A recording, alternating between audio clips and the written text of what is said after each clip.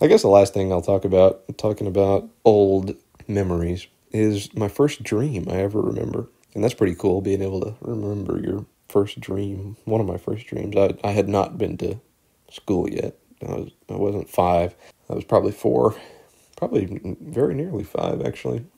And I don't remember what led up to this in my dream. And I wasn't like a fan of sci-fi or anything. I wasn't into any sci-fi properties. I was never a fan of Star Wars as a kid. Hadn't even seen Star Wars at this point. I hadn't seen Star Trek or any of those other sci-fi greats that would have elements like this in it. So I don't know where this came from. I was a fan of Toy Story though, and maybe like some of the Buzz Lightyear stuff was in my head. I don't know. But we were in a car. It was me and my mother. I think we were in a car. Like I said, I don't remember what happened leading up to this, but we had parked on this space rock. I guess I'd call it an asteroid now, but it was a planet to me back then. It was very small. Like, you might have been able to run around it in an hour or maybe even 30 minutes. It was really small, but there was... The only way I know how to describe this, it was like a space gas station there, right?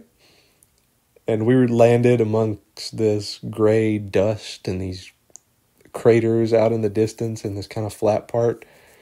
And she was trying to explain something to me. I was sitting in the passenger seat and she was leaned over trying to tell me how serious this was, saying, until we get in there, and I suppose I should describe the building. It had neon, it had a pole with like a neon sign that goes around. And whatever the name of the place was, with a little car on top and then a flying saucer.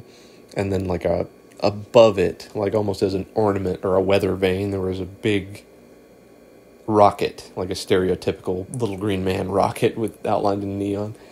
And then there was the covered part of the gas station, which had pumps, but they weren't like gas pumps I'd ever seen. They were round, almost spherical, more flat than a sphere, but very round, neon around it, and then like another smaller one of it on top, where you were supposed to refill your spaceship, I guess. I don't know. And then beyond that was the actual store, which was very much in the same style. Like, it had glass windows and a door, but the top of the place where like the roof outline was, it was covered in this reddish, some parts of it were pink neon, and it was the only thing on this asteroid. I mean, it was barren besides this, and I think I could remember seeing flying cars or spaceships or something in a highway, like above us, between us and the store. And we parked, by the way. I may have said that just now. We parked really far away from this place. It was like 1,000 feet, maybe. Way further than we should have. And my mom's leaning over the center armrest thing. She's going, now look, this is serious. This is serious. Here's this little device. And to explain what it looked like, those stereotypical mushrooms with the slender white stalk, and then they have the red top with the big white dots on it.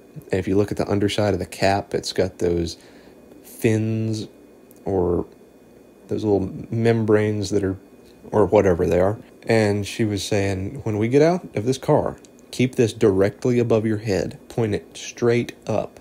You do not mess this up, or you're not going to have any gravity. You're going to fall off the world. Or however she said it. And I was kind of scared, because she had one for her and she had one for me. And we were almost using them kind of like umbrellas. We were holding them directly above our head, the top of our cranium. So we got out of the car and we were holding these things, and it was hard to keep it pointed directly up, because if it pointed just a little, just 1 degree out, you could feel kind of your balance would go off, and your head would start kind of tilting to one side, or you'd start trying to stumble to one direction. When I felt that, I was scared, man, and the only way I could keep it standing straight up is when I pointed it straight up, and then I felt stable. And I remember the way my mom was walking was really strange, because she was trying to hold that thing up and keep one hand on my shoulder and kind of stay at my level, I guess, to like comfort me.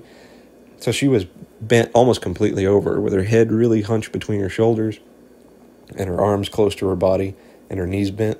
I just wanted to get there, because I could feel like if this thing got too far over and you started stumbling, there was no way you were going to correct it and you were gone. And it didn't make me feel nauseous, but like dizzy in the head. The only other way I could explain it, which I should say this is kind of a nightmare now that I think about it. I was terrified of it when I was that old. But the only other time I felt that feeling, especially when towards the end of the dream, was when I had this later, much later in life, I had this sleeping problem that felt like a hook. Somebody had taken a hook and put it right in the middle of your head, and I mean the middle, like right in between those two halves of the brain, dead in the middle, and there was a 1,000-pound weight on the end of the string on the hook. But we were going and making good progress, and we were getting there, and we were getting a little bit closer, and I was just uncomfortable the whole time. I couldn't stand it.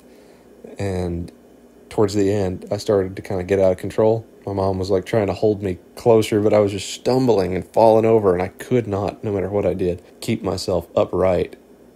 And I started to panic. Whenever I tipped over, I said, well, screw this little device thing, whatever it is. And my limbs went out in all directions, like I was trying to catch myself if I was going to fall and hit the ground, but I wasn't falling that way. I was falling, if you're standing straight up, looking level, I was falling straight left and off of that world. Before I hit the ground, or before I got completely horizontal, I woke up. But that feeling of falling is probably what woke me up, because it was just like somebody had that hook in the very middle of my head, and they were just pulling me that way, and I couldn't do anything. I remember my hand, my wrists especially, just shaking, trying to hold that thing above my head from the, not really from the weight of it, but just trying to keep it exactly perfectly in line, and being really, really anxious about it. And then I lost control of it and panicked and woke up. So that was the earliest dream I remember. And like I said, it was kind of a nightmare. And speaking of nightmares, I'm going to have less subjects in one of these, because I sit down to talk about 3 things and I'm already at 50 minutes. So I'll see you in the next one. I kind of want to talk about medical mistreatment in the next one. Those stories are kind of long, so I may just do one of those at a time. Maybe that'll be easier on me to record and edit. So stay tuned.